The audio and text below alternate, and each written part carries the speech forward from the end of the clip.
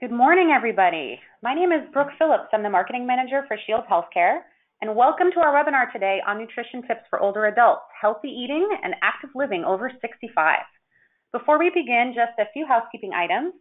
Attendees will be in listen-only mode, so if you have a question, please type it in the question box on the right-hand side of your screen. There's also a PDF of the presentation slides available for download. You can find that also on the right-hand side of your screen. And if you're watching this presentation as part of a group, there are a couple of forms your group will need to qualify for CE credit as well. At the end of the webinar, we'll go over what you can expect regarding CE credits for this presentation. Your presenter today is Kelly Sparks, RN, BSN, CWOCN, CFCN with Capital Nursing Education. Kelly has been at CWOCN for over 25 years and a nurse for over 30. She's worked in wound, ostomy, and continence care for most of her career. She's been on the board of directors of the Pacific Coast region several times in the past, as well as being on multiple projects for the WOCN certification board. She's active with the local Sacramento WOC nurse group and serves as secretary. Kelly has recently retired from Dignity Health, but she continues with her private practice. She's also been a speaker for many different conferences and classes and enjoys speaking for Shield Healthcare webinars and working with Capital Nursing Education to help promote education necessary for the care of patients. At this time, I'd like to pass the presentation over to Kelly. Kelly, it's all yours. Thank you, Brooke. So we're going to look at this prevention, healthy eating and active living for people over 65. You know, these are the objectives that I want to look at here with you. And the first thing is we're going to look at why is it necessary to focus on prevention, review the clinical signs of nutritional deficiencies. We're going to learn ways to assist with seniors getting adequate nutrition. I want to look at the ways to assist with the psychological aspects of helping them with their nutrition and why they need that. Consider different ways to prevent malnutrition in seniors and explore the exercises necessary for healthy living in senior years. So prevention is very important due to the increase of the number of older population. This is going to be even larger number as the medical world finds cures and treatments for diseases. So with this increase comes some issues. There's some issues with related to the care of our elderly. The quality of life becomes very, very important for them as this increase in the elderly population grows. Diet and nutrition is crucial for quality of life. So malnutrition can be either under or over nutrition, and it increases the health risks. Obesity, of course, leads to the chronic diseases in older population. There are certain changes that challenge their nutritional status. We're going to touch on a few of these as we go along. The first one is the reduced energy expenditure. We'll talk about the physiological, pathological, and the mental and psychological changes that they have. Financial status, disease, lack of ability to shop and cook, and of course the medications as well. So the reduced energy expenditure, you know, older people do less, they eat less, and that decreases their micronutrient intake. So the decrease in the energy that they need, for instance, they don't do a lot of exercise sometimes, it can cause a decrease in those micronutrients. So we need to look at how we can get enough into them when they aren't as hungry as they used to be. They're definitely eating less than they used to be. So the physiological changes with aging, a lot of times they have dry mouth and they have a really difficult time swallowing their food. Their teeth, sometimes they have some problems with their teeth, and that limits their food choices. Sometimes they can't chew enough to get the good proteins in. Taste and smell diminishes, and I can tell you that I have experience with my own father, who I'm trying to get him to eat right. He only tastes the nice sweet things, and all he wants is sweet things. So we have to really watch that. Their gastrointestinal changes, they can have atrophic gastritis, That causes the malabsorption, and it makes it so they don't get all their nutrients that way. Their gastric emptying slows, and that causes, of course, then another decrease in their appetite. Sometimes it's really hard to get elderly people to eat, especially the right things. Medical problems play a huge part. Heart failure, for instance. They might be even too weak to sit there and chew. COPD is a huge problem because they can't breathe well enough to chew and swallow. Sometimes it's so bad that they have to take tiny, tiny bites, and it's kind of hard to get all the nutrients that they need. Malabsorption, like I mentioned, with atrophic gastritis, dysphagia, sometimes they just can't get enough food down. And then with diabetes and Parkinson's disease, infection, pneumonia, even UTI when they become confused, malignancy, they may have a throat cancer, tongue cancer, lip cancer, or even just having to deal with the chemotherapy of their cancer. Arthritis plays a big part. They have a hard time feeding themselves, sometimes even holding the fork. And of course, there's alcoholism, which happens in the elderly sometimes, and they fill up on the wrong things. Mental and psychological health. When you have somebody that is full of anxiety, maybe they do have dementia and some Alzheimer's disease or whatever, and they end up being so anxious, and so sometimes they're afraid you're poisoning them. They get confused, and they don't want to eat. A lot of times depression plays a part where they just don't care, don't want to eat, don't care. A lot of times it's the death of a wife or a husband, and they just, they don't want to deal with food at all. And again, alcoholism.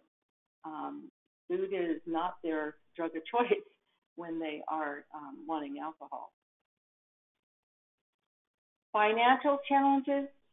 I can remember when I first had kids and had very little income, and I can remember going to the store and buying things that would help fill my children up because I didn't have enough money for the better food. So this is what happens with people who don't have enough money to buy adequate food. They're going to buy things that are not as nutritious and less value to their body, but they need to do that because they don't have enough money.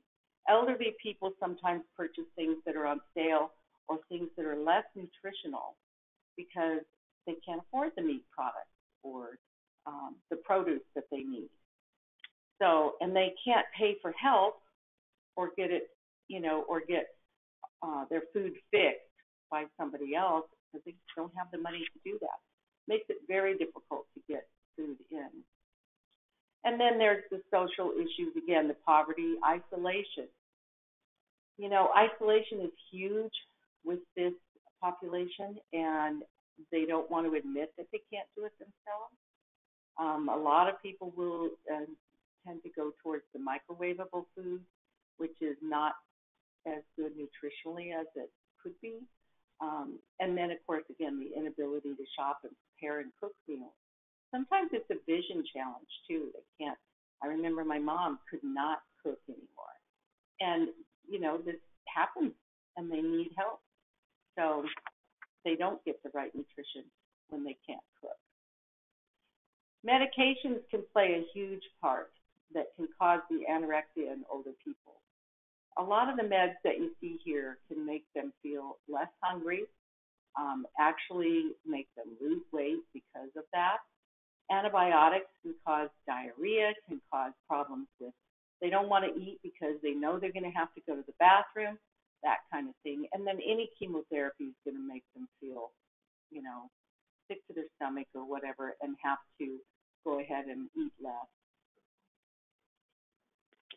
So looking at the musculoskeletal meds as well, the NSAIDs and the methotrexate, things like that, that's going to cause them a little bit of problem as well, or it can cause them to not want to eat.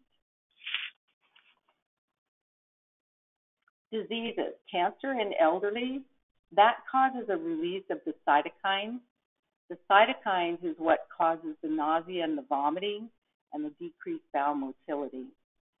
They become cachectic, and they have that cachectic anorexic syndrome that does play a huge part in their lack of nutrition. When we look at the etiology of weight loss in older patients, there's three things: the wasting, cachexia, and sarcopenia. They all work together to cause the elderly to lose weight. There's an involuntary loss of weight primarily caused by the inadequate dietary intake. Then comes the involuntary loss of the fat-free mass, which is caused by catabolism, or, it just definitely, this is characterized by raised metabolic rate and increased protein degradation. Along with this wasting and cachexia, they end up with sarcopenia. That is the involuntary loss of muscle mass, and it may be intrinsic part of aging process rather than from any associated disease. So the three work together, causing that weight loss in the elderly. So if you look at this pathways here, this is quite interesting. Let's start with the inactivity in the lower left. This leads to the weakness, sarcopenia, increased fat mass loss, and decreased growth hormone secretion. The decreased the decreased growth hormone secretion, if you follow the guide there, that along with the decrease in the central nervous system input and the cytokines all lead to decreased muscle mass and decreased muscle quality, and that leads to sarcopenia as well. All of that causes weakness and decrease in the metabolic reserves, and that leads to disability, morbidity, and mortality. So this is a really good little guide that shows you exactly what happens with sarcopenia.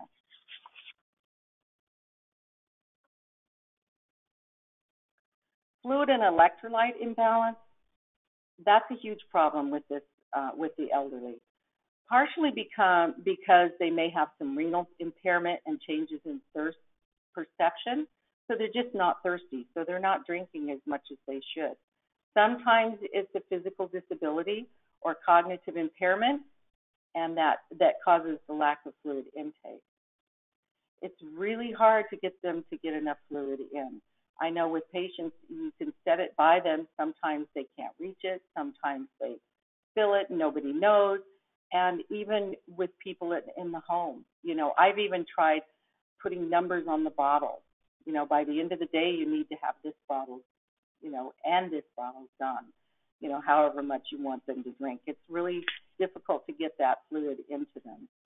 And then finding things that they like is better. Sometimes using Dietary or, something that they like to drink instead of just plain water makes a huge difference. Malnutrition. This is defined as a state of being poorly nourished. Okay, that can be a lack of one or more nutrients, which is the undernutrition, or an excess of nutrients, which is, of course, overnutrition. For this lecture, we're going to concentrate on malnutrition, referring to the state of undernutrition, because that is much more common in this population. Prevalence of malnutrition. In the hospital population, just general hospital population, is between 11% and 44%. But in the elderly group, that's huge, 29 to 61%. Nutritional assessment. So there's several different nutritional assessments available. One is the Malnutrition Universal Screening Tool, and that's commonly used in the clinical practices. It only takes about 3 to 5 minutes. Another one is the Mini Nutritional Assessment, and that is designed for older patients. It takes less than 15 minutes to do that. The WHO, or the World Health Organization, they say that underweight is a BMI less than 18.5%, Normal is 18.5 to 24.9, and overweight is 25 to 29.9, and then obesity is 30 to 39.9, and then extreme obesity is higher than 40.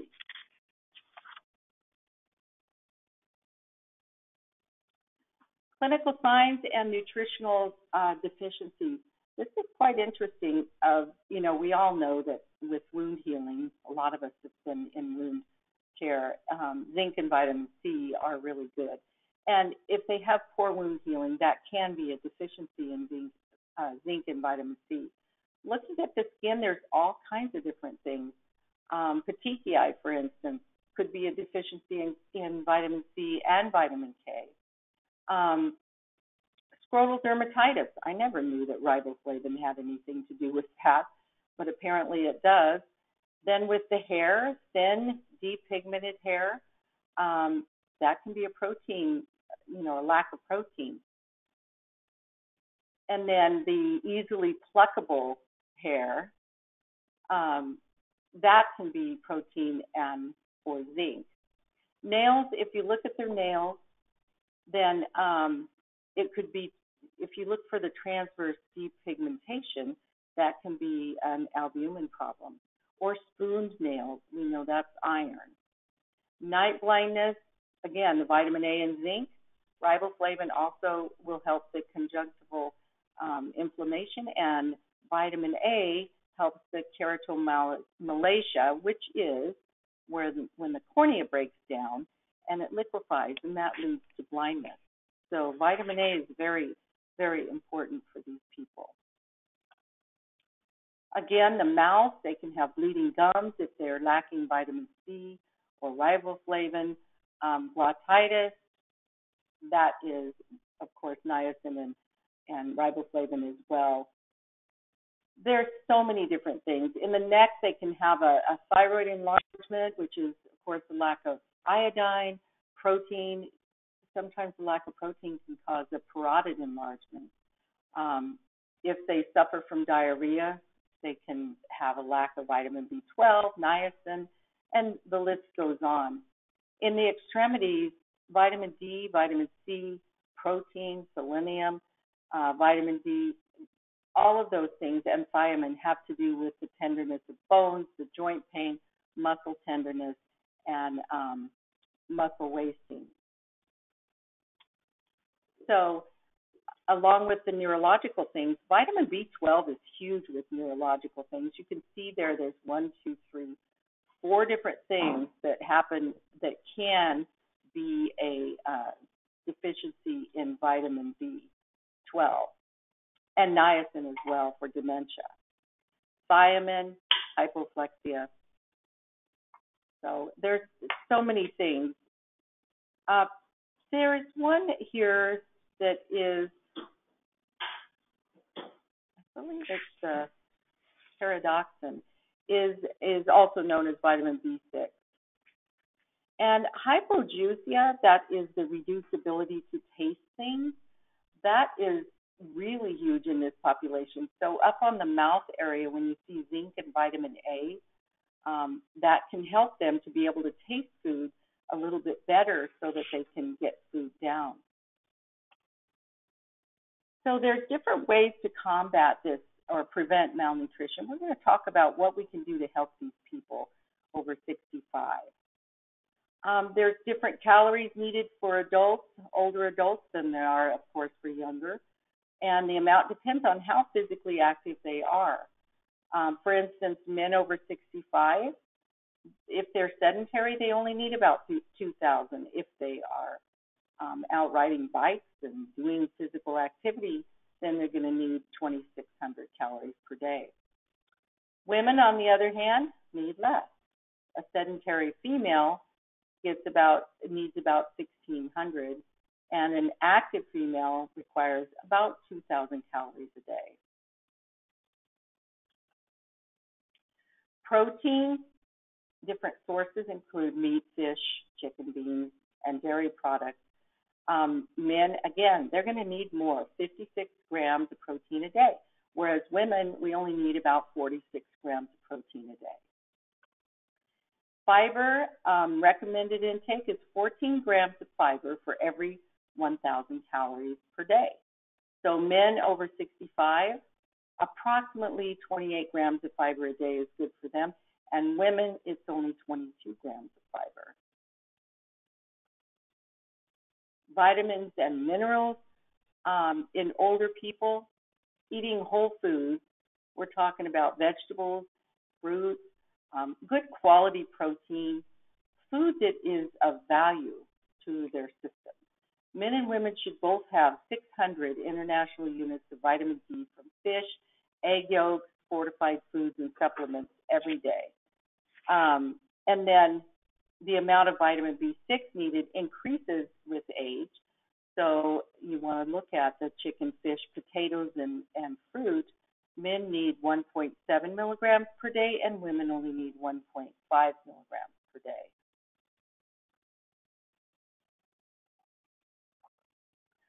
So let's look at some ways that we can increase their intake.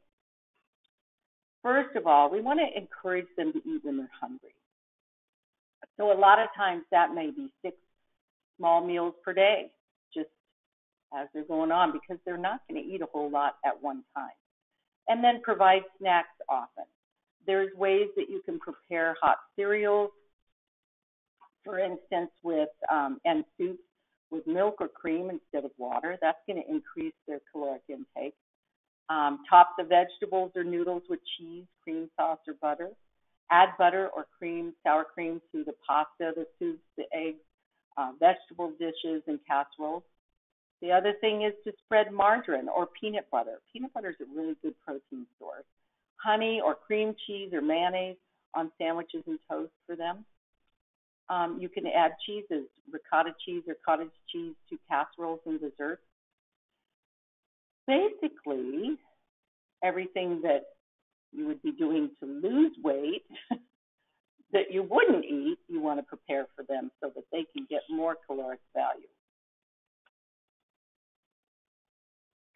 Another thing would be coating chicken with the breadcrumbs before you cook it. Vegetables as well. Plenty of fluids such as milk, soy milk, milkshakes, and or fruit juice. Whipped cream, add marshmallows to their potatoes, whatever, raisins or dates into dessert foods. All these kind of things will increase their calorie intake. The importance of protein intake. Of course, it's good for healing, and it helps to build new cells, and it's a source of fuel for the body. So we need to encourage them to eat as much protein as you can. And the ways to increase the protein, you can add that powdered milk. Add protein powder to the eggs or cereal. Soup. You can chop up meat and add, meat to your soup. You can add that protein powder to anything, and I've seen a lot of people use it in things even like rice and pasta, cream sauces, or even in yogurt. And if a patient or a person really likes yogurt, you can add a lot of things to that. You can add yogurt to milk or fruit smoothies. Add meat, tofu, beans, or eggs to soups, casseroles, and pasta dishes. Again, with the cheeses and the sauces, you can add cheese to just about anything, and they'll enjoy the taste better, especially if you add a little bit of spices to it. One of the things that I've noticed in my 30 years plus of nursing is that the elderly seem to have a real focus on their bowels. And we've all heard that. I mean, that's their biggest worry. I haven't had a bowel movement today. Oh my gosh. And one of the things that they need, not only to make them feel better, is that dietary fiber. So it does help reduce heart disease and cancer, improves digestive health, lowers the cholesterol and blood sugar levels, and reduces type 2 diabetes, the risk of type 2 diabetes. Helps with weight management, and it aids with their regularity, which is going to help them a lot. Provides more vitamins, or important vitamins and minerals and plant compounds to help prevent chronic diseases. So fiber is huge, and I can't tell you how many patients have and family members just totally feel like they're lost if their bowels are not in order. So really look at this fiber intake. Whole grains is the best, fruits and vegetables, and they're a natural source of fiber, and it really helps these people to have that, fruit and vegetables especially. But let's look at what is a whole grain. A whole grain, it must be the bran, the endosperm, and the germ. Now your refined grains, they take that endosperm and use that. Bran and germ are lost in the processing, and that makes it have a longer shelf life and smoother texture, but the nutrients are gone as well. So even your enriched products, they're still low in dietary fiber. The best thing is to realize that the whole fiber matters. The bran is the outer shell. It protects the seed. It has fiber and vitamin B, trace minerals. The endosperm provides energy. That's your carbohydrate protein. And the germ is the most important. That's the nutrient storehouse. It has the antioxidants and the vitamin E and B vitamins and healthy fats. And thank you, General Mills, for that photo. Health benefits of whole grains. Again, they're nutrient dense. Your iron and vitamin B and magnesium, selenium reduces the inflammation, and it is more nutrient. And again, think of the value in the body. What kind of value does that have to the body? That's what you want to get into them. There's some examples of some whole grain products. One of them that a lot of people really like is quinoa, and that is easy to fix. You can put things in it to make it have more calorie intake along with the fiber. But every one of these things that you see, rye is really good. You can put barley in their soup. Brown rice, whole brown rice is good. Buckwheat, and of course anything whole wheat. And you have to read the labels because a lot of these things, especially bread, it's going to say whole wheat, but then how much of it is whole wheat? You have to really look at it and see if it actually does have the whole grain in it. So make sure that you check that out. Oats is good. Most people, even if you cook it down, most people, that's it's a good texture for them, like in oatmeal. Increase the fruits and veggies. These are low in calories, high in nutrients. It's increased fiber. There's all kinds of anti-inflammatory properties in there. And one thing I didn't realize until I did this is organic produce is more anti-inflammatory than conventional. I'm one of those that always said, oh, why should I buy organic? I can buy, regular. But when I see that there's more anti-inflammatory properties, it makes a big difference. Up to 2/3 of total food intake should be from fruits and vegetables to fight inflammation. So that's very important. And because of the fact that when they lose their taste buds over time, the last to go is the sweet. So elderly people taste sweet things a lot more than they taste anything else. You want to decrease the refined sugars and added sugars.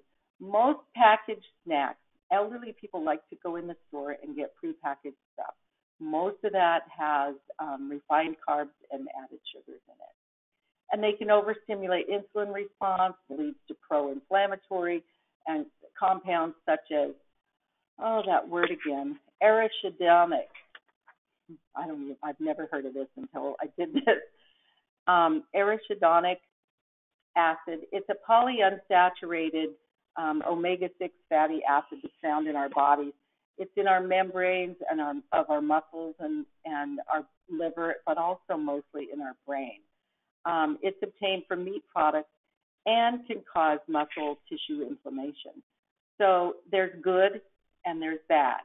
So one of the things that we need to do is eat the things that are pro-inflammatory, that have this arachidonic in it, this arachidonic acid in it. it's very, very interesting how that works because you need it, but there's, like I said, good and there's bad. And I could go into all that, but I don't think it's correct for this lecture. But it's very, very important to look at that.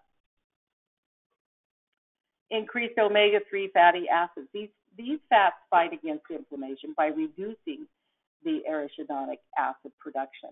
And that helps to generate anti-inflammatory compounds such as resolvins. Resolvins, these are byproducts of the omega-3 fatty acids, and they're molecules that promote resolution of cellular inflammation, and they allow inflamed tissue to return to homeostasis. So we really need to look at these. Fish is the best.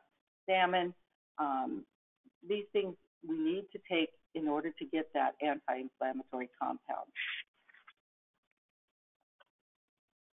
Examples of omega-3 fatty acids: the flax or chia seeds, canola oil, walnuts, freshwater fish, salmon, anchovies, sardines, halibut, fish oil, krill oil, and seaweed.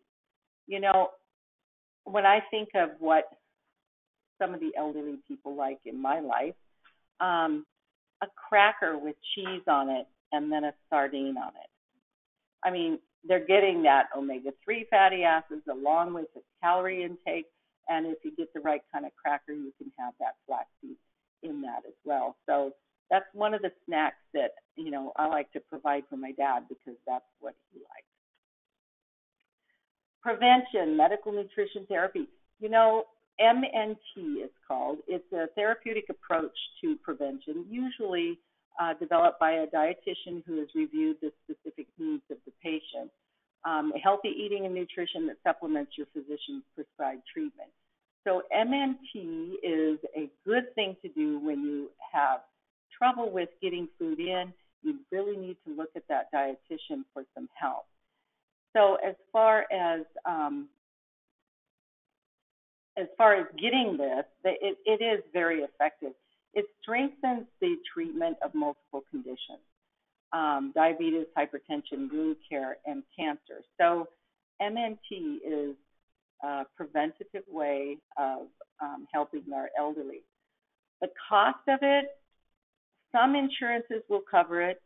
They'll cover the registered dietitian due to the importance of prevention of the health condition.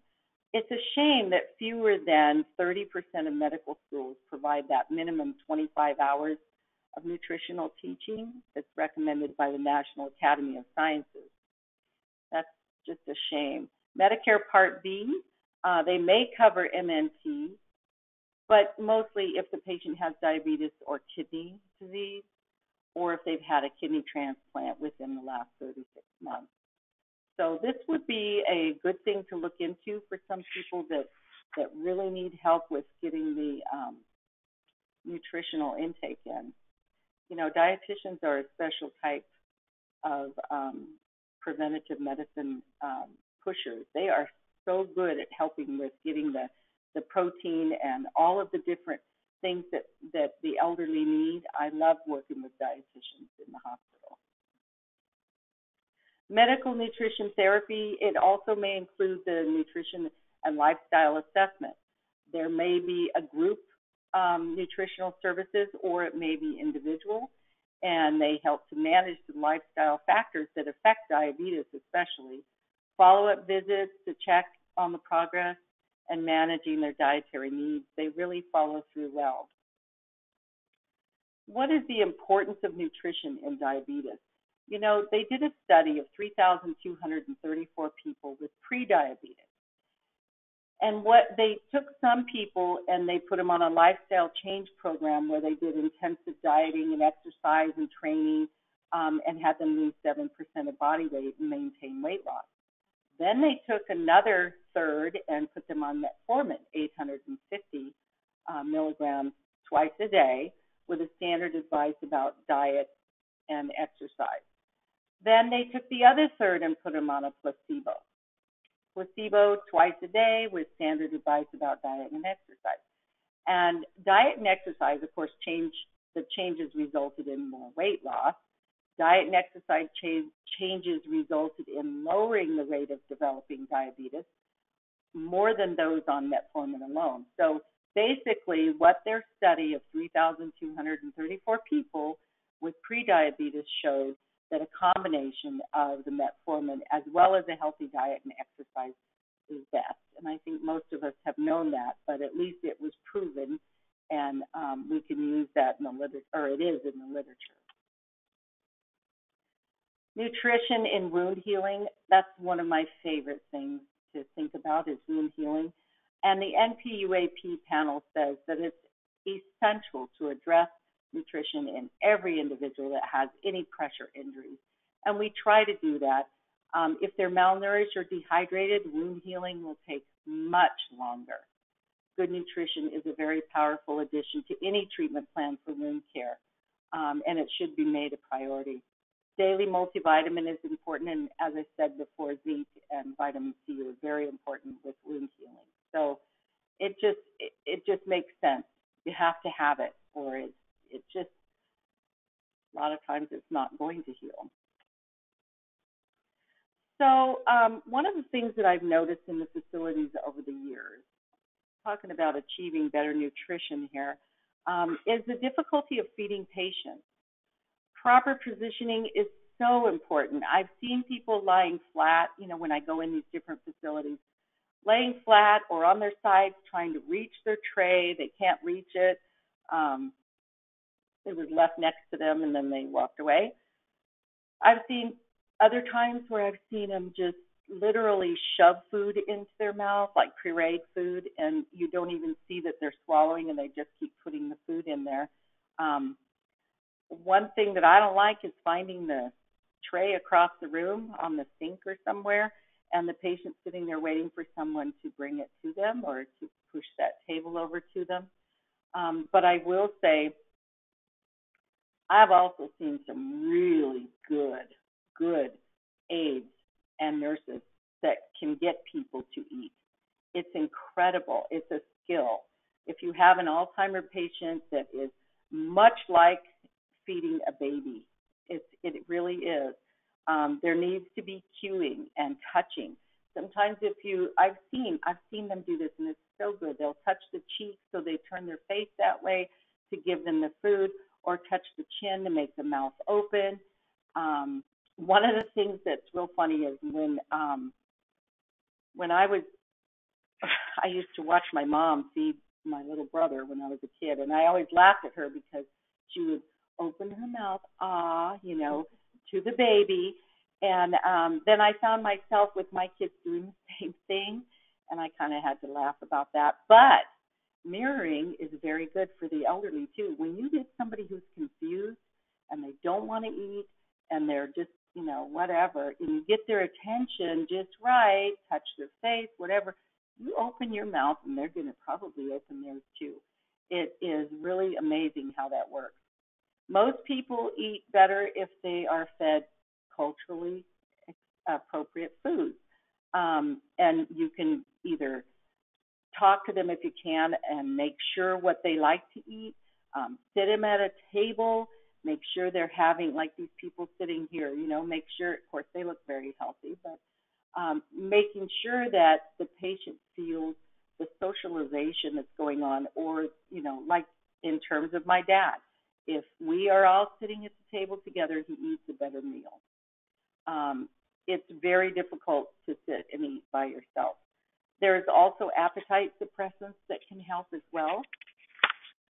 So you just really need to be creative in feeding them. And like I said, I've seen some wonderful, wonderful nurses and aides that can get patients to eat where I wouldn't think they could. There's also things like having a regular daily routine. That's so important for these people. And also smaller portions. It's just like with a kid. If you put a great big portion on there, they're going to go, oh, I can't eat all that. And they lose their appetite. If you put small portions, couple bites, they get it down, you can always put more on there. And sometimes it's best to serve them food that they don't need to have utensils. Finger foods are great. I know even with my dad, I'll take a pork chop and bake it and then have it with a little bone in there, and he'll sit there and eat that whole pork chop. Whereas if he has to cut it, or if I cut it up even, it's too much trouble to use that fork. Cheese sticks, string cheese, full-fat yogurt, diced fruit, peanut butter, and crackers. Like this guy's got a piece of toast with some jelly on it, full-fat cottage cheese or whole chocolate milk. These things all help. They help to get the food in. Okay, another thing. If chewing is difficult or tiring, consider more liquid foods. Of course, this is not good for people with swallowing problems, but if they don't have swallowing problems, you know, one of the things that I learned here that a lot of things I learned doing this because I didn't know some of this. Pureed meats. If you take pureed meats and add them to a soup, that's getting the protein into the soup. If a person likes cream soup, add some cream, olive oil, the pureed meat. You can puree the vegetables too and get them in there. And then they're eating the soup, not knowing that they're also getting all that meat. Smoothies are really good, and most people like them. Adding fruits and vegetables to that, you can use, again, that full-fat yogurt, which has a lot of protein in it. Hot cocoa may be better for them to get their nutritional intake than is coffee, and full-fat milk used for that. Milkshakes. Good quality ice cream is better than eating nothing. So, again, this is not for people with dysphagia, but you really need to think about what you can do to make it easier for them to take it in. Keeping track is important. You want to keep track of what foods they enjoy, what they like and don't like. Take some notes and keep experimenting. Track what time of the day that they like to eat or are more willing to eat, and be very patient and creative. Like I said, there's a lot of ways to get food into these people. If you just think about it and be creative, look up some stuff online and make sure that you can keep track and take notes of what works. Especially if you're in a hospital situation or in a skilled nursing situation where the next person is going to need to know what works. It's better to keep notes, let everybody see it, put it in their room, than to have somebody have to start all over with experimenting. Solve their discomfort issues. Medications have a lot of side effects. The dry mouth, you can actually ask them to chew some sugarless gum. That will help. Or brush your teeth before the meal. I've seen some people who their mouths are just horrible, and then somebody comes in and tries to feed them.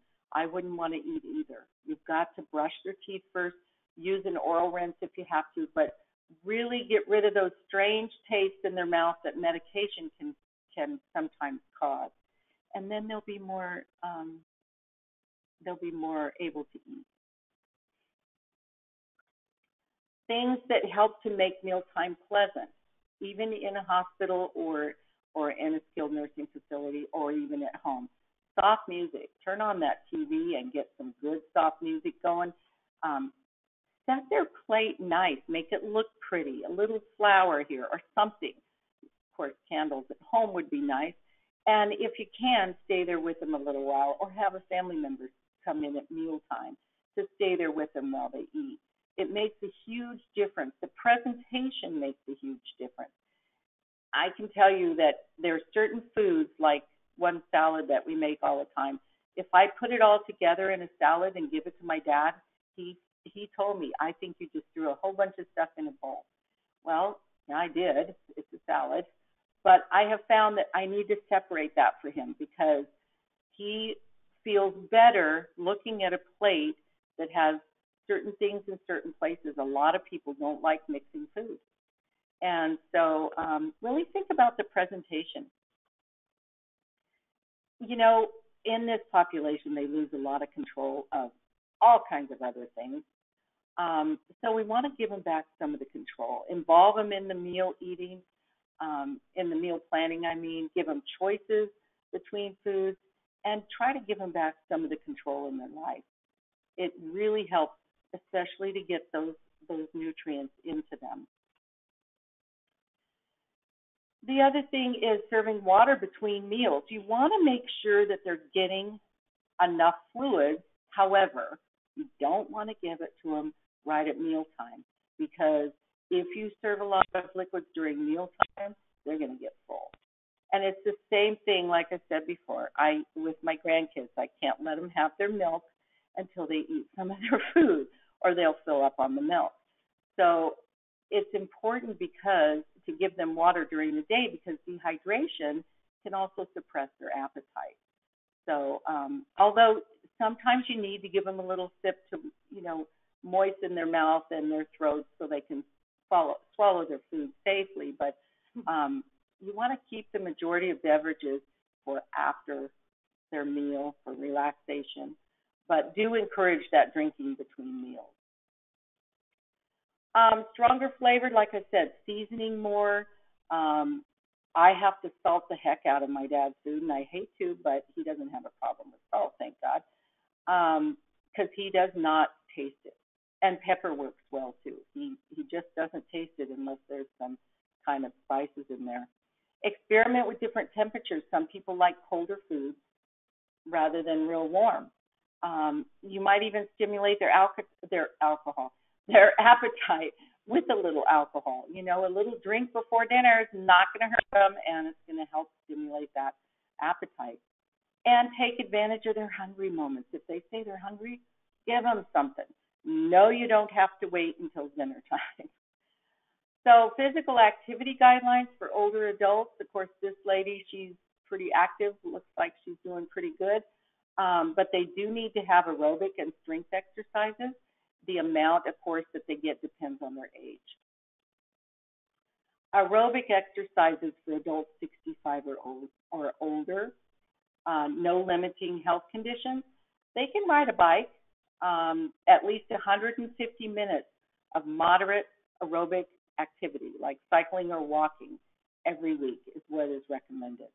And that can include water aerobics, ballroom and line dancing, riding a bike on level ground mostly, or with few hills, playing doubles tennis, anything that gets them moving around, canoeing, volleyball, pushing a lawnmower, even so much as taking groceries in after going shopping. That just little things help. There's other ways of doing strength exercises with people who cannot do these things, and I'm talking strength instead of the aerobic, but they can actually do the things with one of those bands. The stretch bands work really well for people with a limited amount of ability to exercise. For older, less active, there's tons of ways. Even like I said, just bringing in the groceries. Active and passive range of motion works really well with people who cannot get out of bed or wheelchair. It all depends on their ability. So again, carrying or moving heavy objects. Activities that involve stepping and jumping. Dancing is good. Heavy gardening is good. Exercises that use your body weight for resistance, like push-ups or sit-ups. Yoga, Pilates, lifting weights. So remember, the more they move, the longer they will be able to move. Once they're down, they're always down. So you want to keep them, because of our preventative methods that we have with the nutrition and exercise, we can certainly help to maintain a better quality of life as well as quantity in some cases. Whether it's you or your loved ones or patients that are over 65, prevention is the best medicine for a long, healthy, and active life. So I put some references in here, quite a few, that will be very helpful if you're doing further research on this. You can see NPUAP, Shield Healthcare, the NIDDK, a lot of different references that you can use. And now I'll turn it over to Brooke, and she can talk about the CEs and the contact hour that you get for this, and any questions that you might have. Great. Thank you so much, Kelly, for that wonderful presentation. It was very informative. Thank you so much. We have a bunch of questions coming in, so we'll get to those in just a minute. But very quickly, I'm just going to go through the CE Contact Hour slide. So you can expect to receive your CE Contact certificate by email coming within the next 5 to 7 business days. That will come directly from Capital Nursing Education. If you don't receive your certificate, please check your spam folder. And if you still don't receive your certificate after 5 to 7 business days, please reach out to us at marketing@shieldhealthcare.com and we'll coordinate with Capital Nursing to make sure you receive that certificate. And Kelly, if you don't mind, the next slide, please. Wonderful, thank you. And then you can find more information on nutrition and on other topics on our community site here, shieldhealthcare.com/community. We have several different communities, in particular, one with nutrition information. It's a very robust community, and that would be at shieldhealthcare.com/nutrition. You can also see on the right-hand side of the screen, we have information for caregivers, healthcare professionals, and on a variety of other topics. Please, next slide, please, Kelly.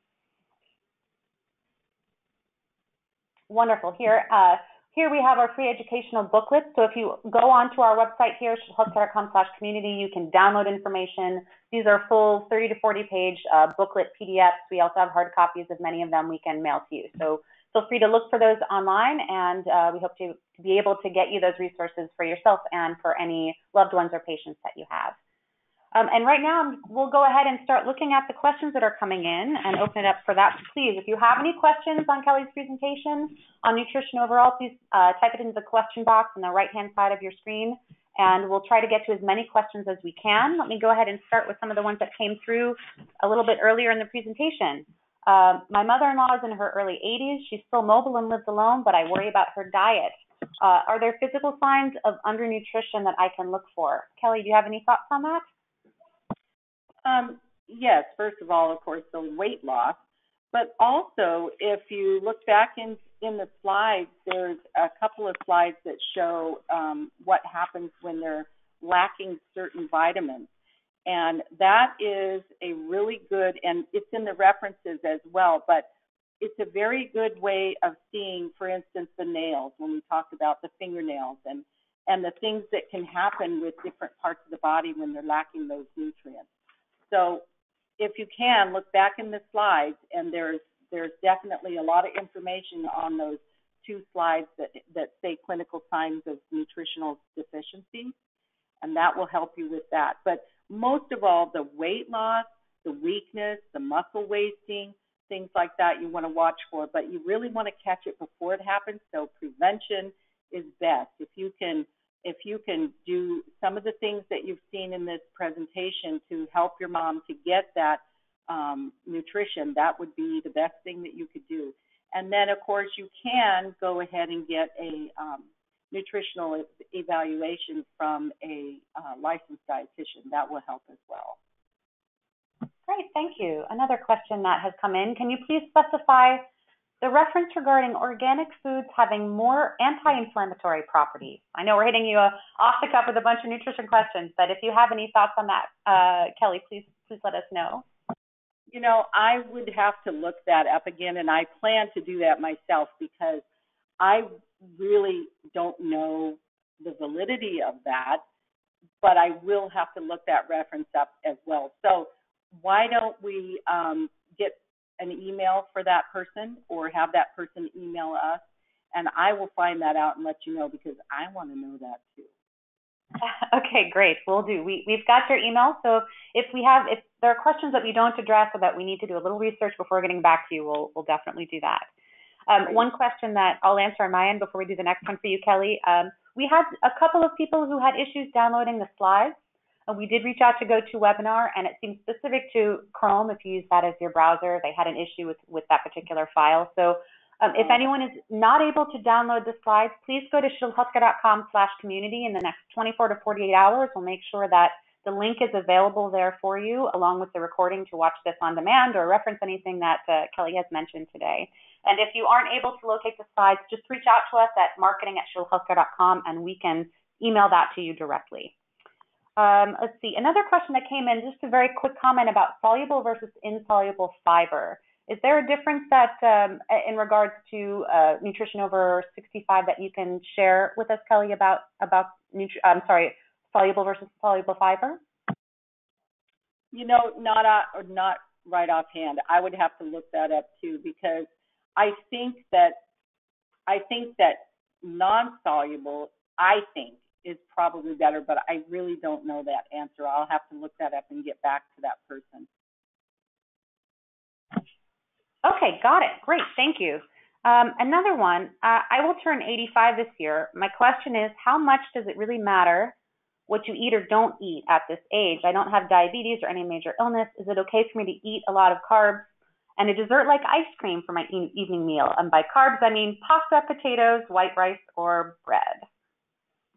Definitely. You can eat all those things as long as you're watching the caloric intake. You don't want to eat too much because that can be too unhealthy. But for somebody 85, yes, it does matter depending on how long you want to live. My father says the same thing. He's 88. He says, why can't I have my peanut M&Ms and my cookies whenever I want? And at one point I said to him, Dad, you know what? If you want to eat that, you go right ahead. But I'm going to tell you that it's not going to be healthy for you. It's not going to help you prevent getting diseases. And it's certainly not going to help your weight. So, which again leads to those diseases. So it's personal preference. But what I would do if I were you is I would see a licensed dietitian, and I would talk about what your likes are and what your dislikes are, and come up with a routine that will help you put the most valuable food in your body for what you need. So, you could eat whatever you want, but you won't live as long. So if you want a good quality of life, you really need to look at that and make sure you're getting all of the vitamins that you need and the nutrients that you need. Good question. Wonderful. Thank you. Great. Thank you, Kelly. There's another one. You've actually gotten two questions on this, but I'll read one of the two as they're almost identical. Are there any special dietary requirements if one is a vegan or a vegetarian and over 65?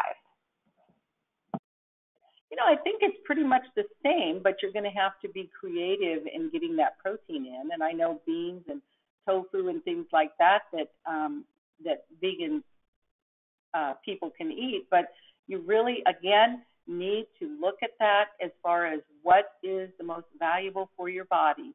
And I definitely, in that case, I would see a dietitian. Get everything in order and get your foods lined up so that you're getting all the nutrients that your body needs.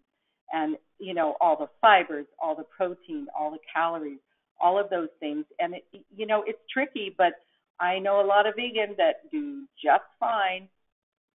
So, again, I would suggest you seek some help with that just to make sure that you're getting everything that you need for your good quality of life. Great. Thank you so much, Kelly.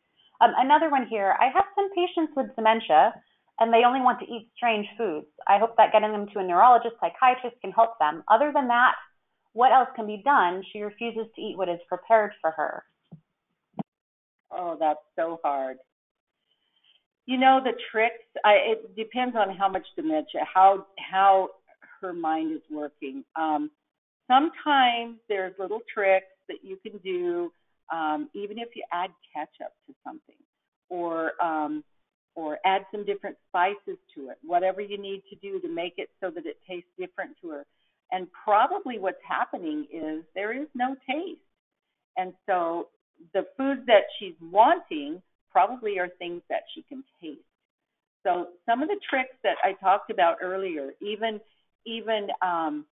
having her eat with somebody and talking as she's eating so that it's not, or even just looking at somebody so that it's not so much of, here, you need to eat this. Control is a huge issue, especially with people with dementia. They want to do what they want to do. So, add something to it and get some spices in there and make sure that it tastes for her. That's all I can think of is try those tricks of the trade and try to get her to focus on something other than the fact that you're feeding her. Something that is even a TV show, something that gets her mind off of the fact that she's not in control of what she's eating right now. But if you can take what she likes and add protein powder to it and add some good fat yogurt, something like that, you might be able to get the nutrients in that way. But it's a tricky thing with dementia. It really is. Great. Thank you so much, Kelly. I see it's 10 o'clock at this point in time, so we'll go ahead and stop the questions, but there are several that did come in. If we haven't gotten to your question, we will reach out to you. We'll go ahead and speak with Kelly and also with our nutritionists or registered dietitians, and we'll make sure that we get your questions answered to the best of our ability. If you are looking to watch this presentation on demand, it will be available on our website in the next 24 to 48 hours. We'll make sure that it's published along with the links to the PDF of the presentation, of the slides itself. And then if you're looking to attend more Shield Healthcare webinars, we do have our next schedule for the rest of the year is now published. And you can go to shieldhealthcare.com/events, see those webinars, and we'll be posting more information as those webinars approach throughout the rest of the year. So thank you, everyone, for your time today. Thank you so much, Kelly, for that wonderful presentation, and have a great rest of your day. Thank you. Same to you.